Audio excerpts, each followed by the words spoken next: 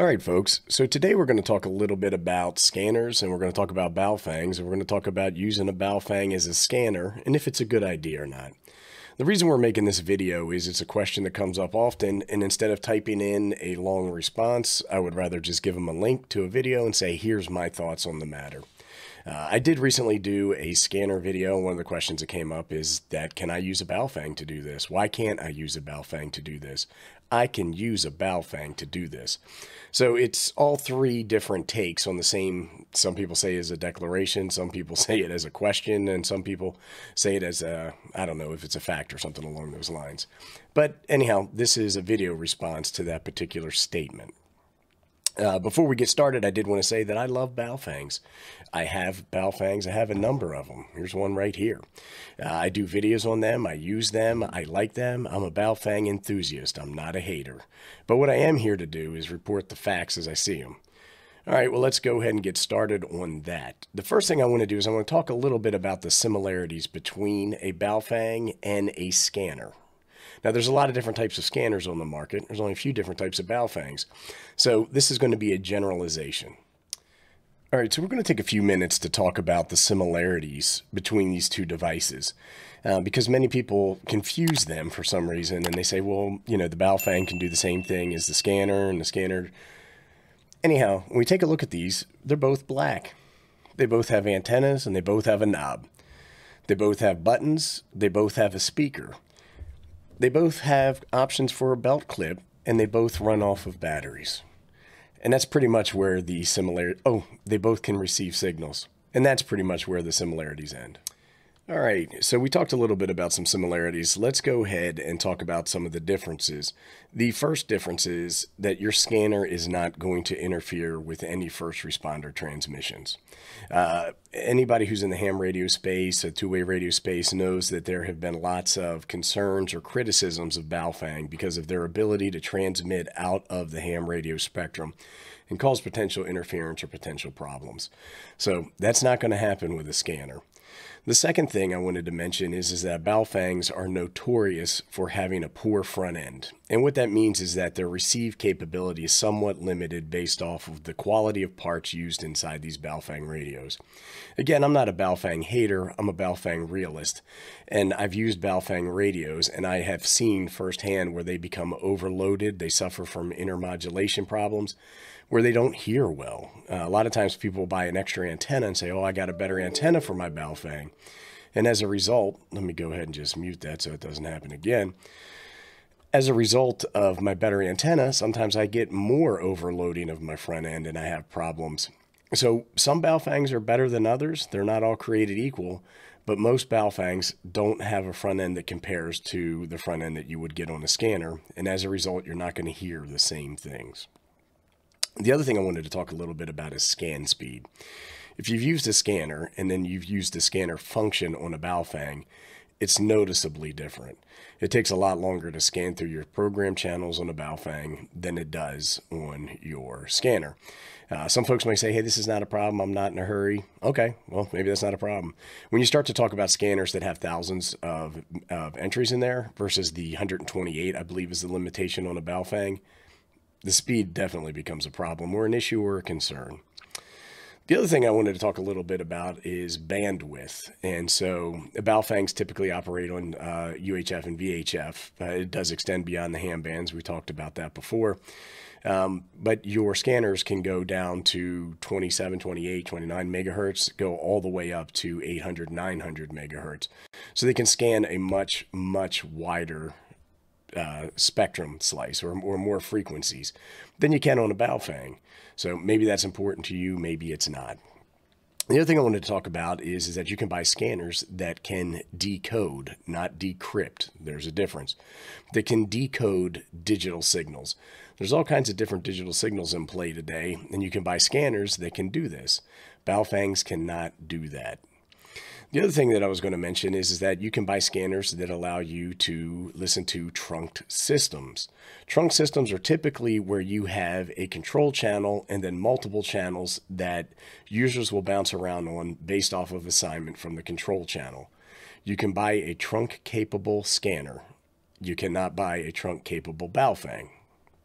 The other thing is that you have something called step size. So when you are using the adjustment knob to go through frequencies on your Baofeng or your scanner, you can set your device to have a specified step size. This is the spacing between channels. Is it important? I don't know. It seems like it is. And the thing is that your scanners can come with different step size depending upon the frequency bank that you are scanning or the frequency allocation that you're scanning. It's not a global setting on the scanner. It's specific to this frequency set. On the Baofeng, it's a global setting. So if you wanted to change that or you needed to change that, you're changing it for everything. The other thing is that you have different modes. You have FM narrow and FM wide. Your Baofeng can do that, and so can your scanner. But your scanner can also do things like AM. Sometimes you can get them to do other things, but it's not as common. The Baofeng cannot scan AM, so you cannot scan airband, for example. The other thing I was going to talk about are banks. So on a scanner, typically you have multiple banks, which are groupings or collections of frequencies. And I can say, for this particular location, this particular activity, I want to scan banks 2, 7, and 9. And I can do that from the front keypad easily. On your Baofeng, if you want to scan frequencies, you have to scan all of your frequencies. If you want to scan channels, you have to use computer programming software to go in and designate a channel as scannable. You cannot do that from the front panel of your keypad. You cannot do that in the field. You have to do that with the computer. And it's binary. It's either scannable or not scannable. You can't say scan it if it's part of this list, don't scan it if it's not part of this list. So that's another difference between a scanner and a Baofeng. The other thing is that my scanner has weather alerting. So I can set it that if an emergency weather broadcast comes along, my scanner will notify me of that. While I can scan or I can listen to weather frequencies, the NOAA frequencies on my Baofeng, I cannot have it alert me in the event of an emergency. The other thing is that scanners often come with something, at least the unit in scanners, called close call. So while I'm scanning my programmed frequencies, I can also scan frequencies that are not programmed as a channel in my scanner, and any strong signals that come through, my scanner will stop on those and give me the option to listen or not. You can't do that with a Baofeng. The other thing is I can designate a channel as a priority scan. So if there is a channel that I feel is more important than other channels, I can scan it with more frequency, a little pun right there, than other channels that are programmed into my radio. You can't do that with a Baofeng. The other thing I wanted to talk about was a lockout. So if I have a collection of channels that I want to listen to on my scanner, but for whatever reason, one of them is creating some interference or static or noise, and my scanner is hanging on that, I can just push a button to temporarily lock that out and continue scanning without any issue. On my Baofeng, if I encounter something like that, I would need to connect it to a computer, and I would have to remove the eligibility for scanning from that particular channel. And to add it back, I would have to go back into the computer, read my code plug from my Baofeng, make the change, and then write it back. It's not like that with a scanner.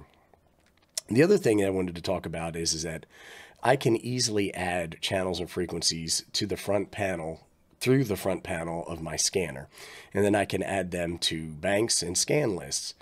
I can't do that with a Baofeng. I can add channels, sure, but it's not as easy to mark them, it's impossible actually to mark them as scan eligible. The other thing I was going to talk about is a concept called service banks. So on my scanner, I have things that are called service banks that are collections of frequencies that are specific to certain use cases. So for example, I have a service bank for railroad frequencies, the span of frequencies that are typically used on railroads. So if I wanted to listen to those and I don't have any channels programmed into my scanner, or I've traveled to a new location where potentially I want to use the scanner to listen to railroad, I just go to that service bank, turn it on, and scan. I can do the same thing with airband. I can do the same thing with marine and other services. You can't do that with a Baofeng. So that really is going to cover the differences. What I wanted to do is I wanted to encourage everybody to go to Radio Reference, and then you can take a look at your location, and you can take a look at the different services that are available for monitoring. You can see if they're trunk systems, digital systems, analog systems, FM, narrow, wide, encrypted. You can educate yourself and find out what's scannable in your area and find out what's best for you. The other thing I wanted to mention is that a lot of times folks will say, well, you can't scan because everything's digital. You can't scan because everything's encrypted. That may or may not be true. Again, you can see that on radio reference. A lot of times you'll have an area that has gone to trunked digital services like a P25 phase 1 or 2. Now, I'm not trying to be overly technical because I'm really not. But what I wanted to say is that those services are often patched, the dispatch portions of those services are often patched to analog services because maybe that location can't afford to give everybody who works for them a digital scanner. So you can still listen to that stuff on analog. Now, you can program those frequencies on the Baofeng, and you can, in a limited fashion, listen to them. Sure, you could do that, but you're going to get a lot more mileage, a lot more enjoyment, and you're going to get a lot more scanning in if you actually use a scanner. If you have any questions, go ahead and post them below. Any comments, suggestions, or recommendations, post them below as well, and I'll do my best to respond. Thanks for watching, everybody. I do appreciate it.